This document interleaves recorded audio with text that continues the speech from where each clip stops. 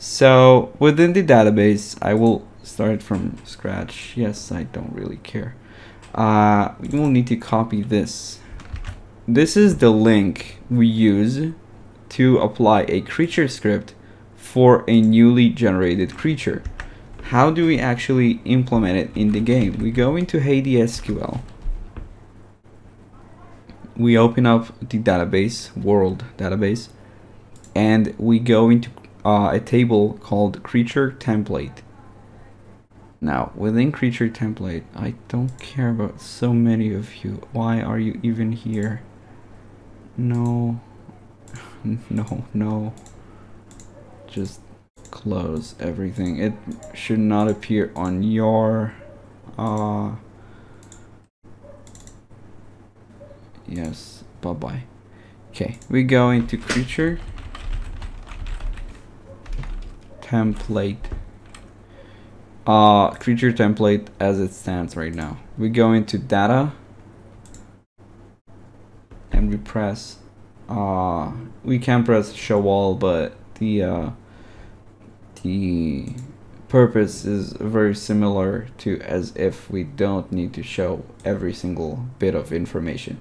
The reason we have show all is because by default it shows only a limited, I think, 1,000 rows, and as you can see, each row here is packed with information.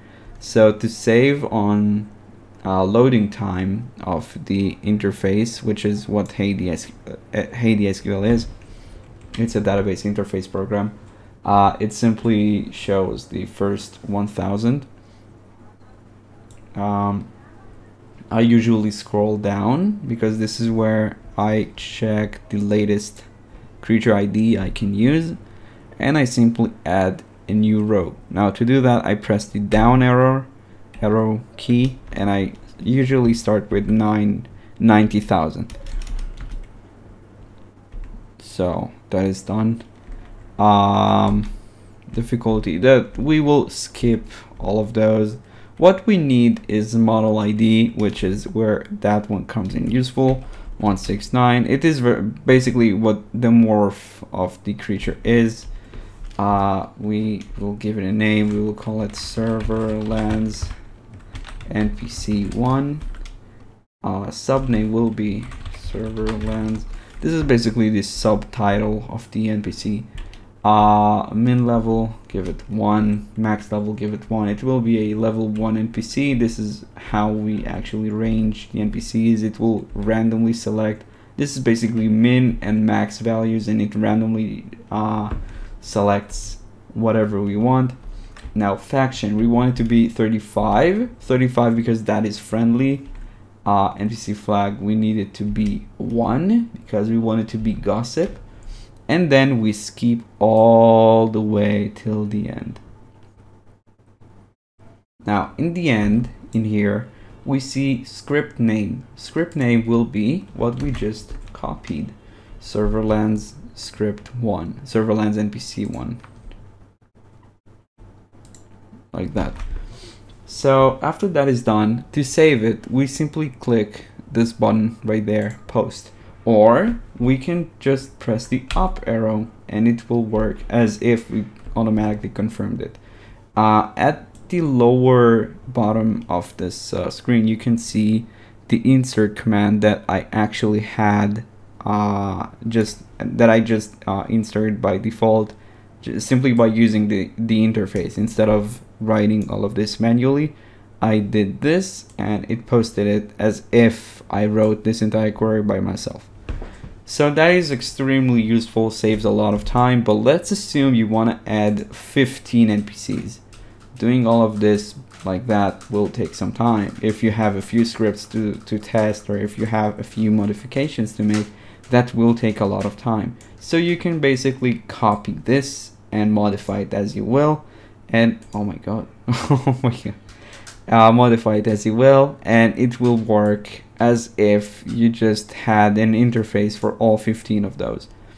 So that is extremely useful and extremely helpful. And all of these small details that you might be confused by, they are shown in here. TrinityCore wiki.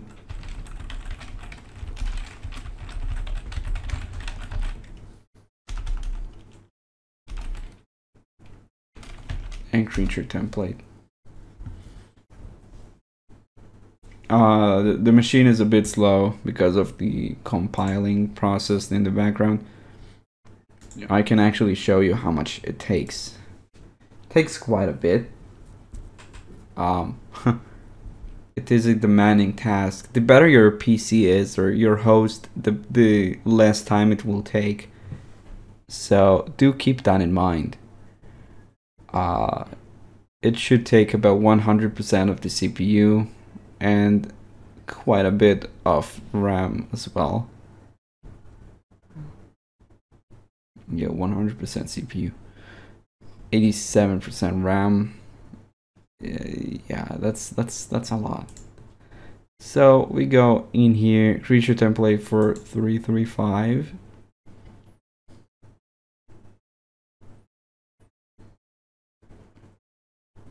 This actually takes a bit of RAM as well, so we can simply close it. Now, as you can see, the entry has to be unique. Unique as in it cannot replicate itself. Like if we have 40624, it cannot appear again. It has to be something unique, which is why I give it enough space so it can be 90,000, because no NPC on 335 is 90,000, so it is like really unique, and all the other creatures I create from there will be +1, aka 90,001, 90,002, 90,003, and so on. So entry that is done. We don't need the rest of these. We need only model ID, which is the morph. You can check the morph command in game and just any random number that you want. It will basically decide what is the display of the creature in game. We scroll down. All these are irrelevant. Like we don't really need them. Faction and flag, both are being listed in here one after another. Faction, we want the creature to be friendly, because if we have a script, it means, like if we have a gossip script, which is what we implement in here, it is a gossip script. Where can I show you? Creature script. If we have this, that means that this is a gossip script. It's on gossip hello functionality, on gossip select, on gossip menus, and yeah, but basically everything here shows us gossip. That means that we will want the creature to be friendly, because to access, oh, you gotta be kidding me, dude.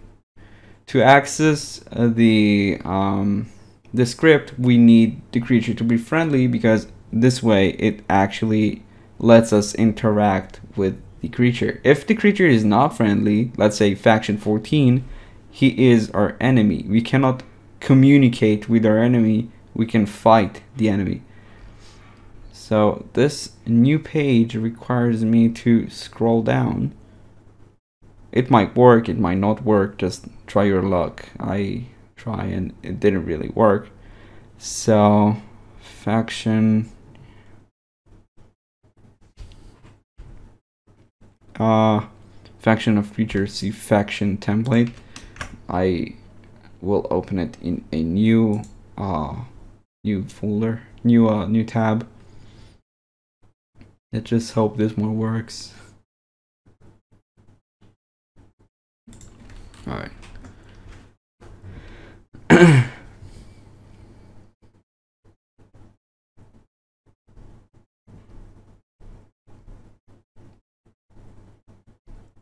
Yeah, content. This is what we need. This is what we work with. 335.